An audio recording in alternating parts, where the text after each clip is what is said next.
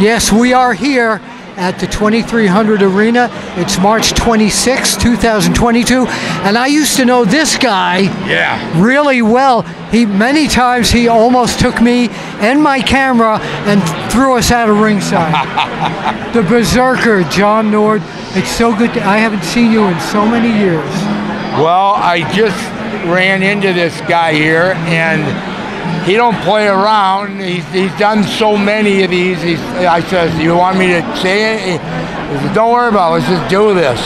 And that's Bill. But I've known him since 1985, so that would be a snappy 37 years, and 38 years. And he gave me Rookie of the Year 1985 Pro Wrestling Illustrated. Yeah, we did. And I was really proud of that. I really was. And I'm not proud of a lot of things, except for my children and God and all that. But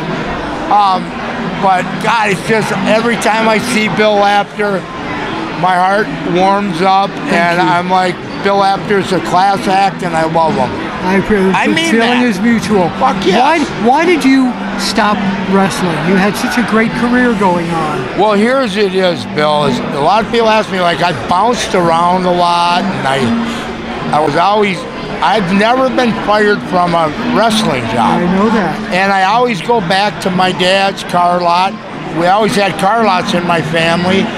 So they always thought I was getting fired. And I've been fired from a lot of car lots, but I've never been fired for pro wrestling. But the main thing is when you got, kids at home running around in diapers, you sooner or later go, enough, I gotta get home and I'll be a car salesman. Gotcha. And that's back and forth, and then finally I did.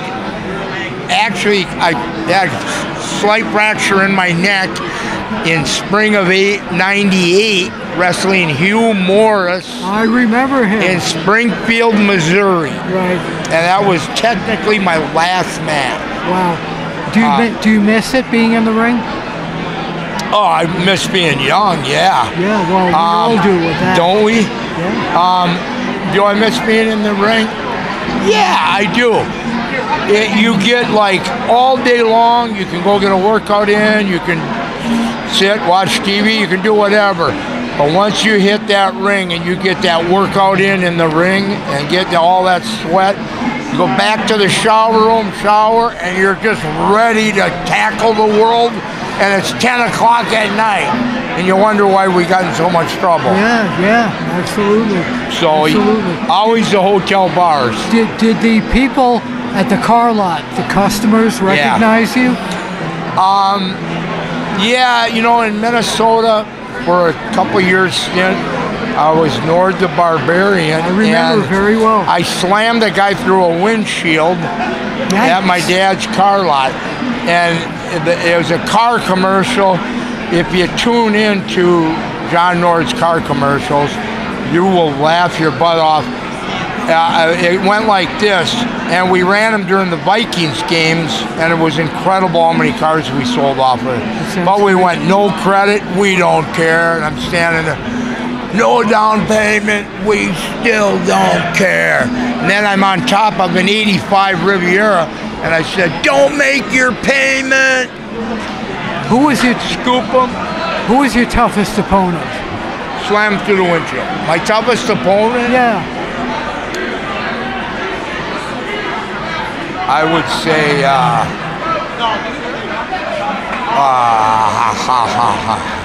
I know it's a tough question because you wrestled so many guys. Yeah,